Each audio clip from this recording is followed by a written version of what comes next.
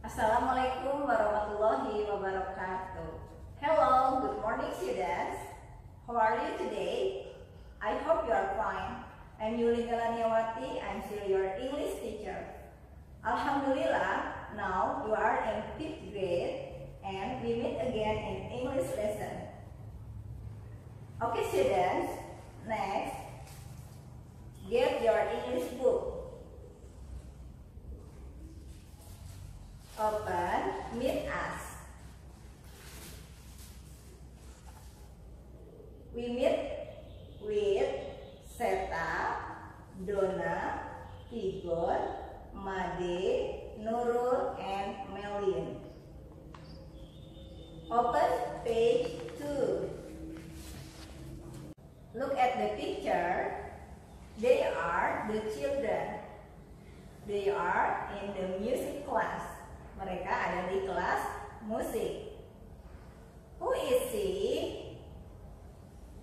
She is Donna. What is Donna doing? She is raising her hand. Dia sedang mengangkat tangannya. Who is she? She is a musician. Dia seorang musisi. She is wearing white dress, blue pants, and yellow shoes. Okay, look at the picture. There are 4 questions here. Read and answer the questions. Number 1, where are the children? Di mana anak-anak itu? Number 2, what musical instrument do you see?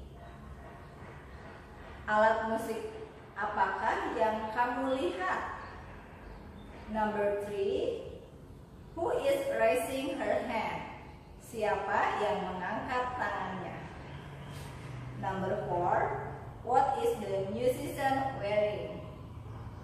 Musisi ini mengenakan apa? Next, look at page 3. Repeat after me. Ulangi setelah ibu ya. There are the name of musical instruments. Play the guitar. Play the drums. Play the piano. Play the saxophone. Play artinya bermain gitar, bermain drum, bermain piano, bermain saxophone. I have the pictures. Answer the question please. What musical instrument do you see? I see guitar, saxophone, drums, microphone. What musical instrument does Made play? Made plays guitar. What musical instrument does Tigor plays? He plays drums. Okay students, that's all for our lesson today. I hope you understand. Thank you. Assalamualaikum warahmatullahi wabarakatuh.